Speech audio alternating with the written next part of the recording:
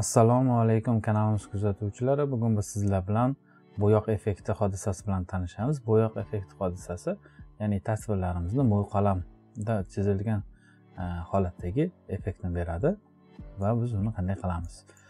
Birinchi bo'lib, to'g'ri burchak uskunasi yordamida obyekt hosil qila olaman. Bu obyektimga rang beraman, ixtiyoriy. Masalan, keling, qora rangini tanlayman va obyektni tanlab bo'lgandan keyin effekti bandiga kiraman. Исказить bandi hamda jidkaya kraska bo'limini tanlayman.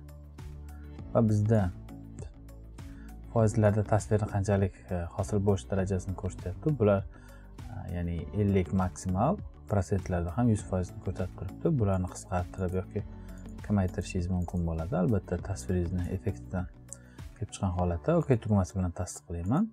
Ana endi effektimni rastrli tasvir ko'rinishiga keltiraman. Menyular bandidan rastrli изображение, преобразовать rastrli изображение bandini tanlayman.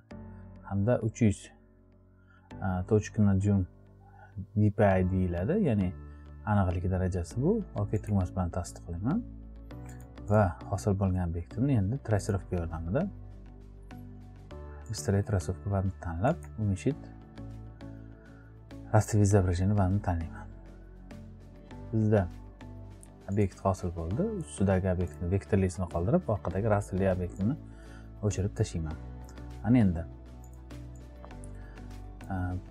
biz rastrli tasvirimizni olamiz, obyektni moslashtiramiz.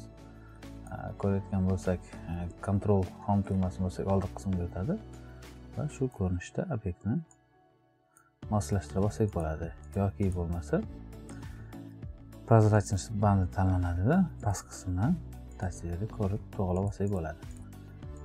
Yuqoriroq qismga chiqarar ekanman hamda pastni tortib olar ekan shu ko'rinishda.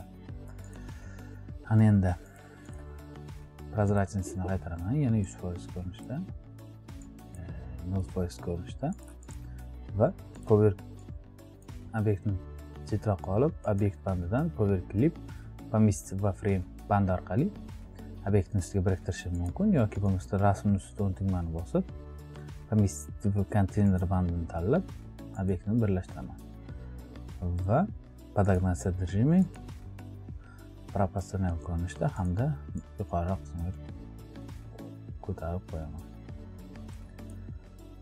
Va bizda mo'y qalam tasviri namoyon bo'ldi. Buni yaxshiroq anglab ko'rishimiz uchun to'g'ri burchak uskunasini tanlayman hamda obyektim ustidan shakl chizaman va bunga qora rangini berib, Ctrl N tugmasi bilan orqa fonga birlashtiraman. Va bizda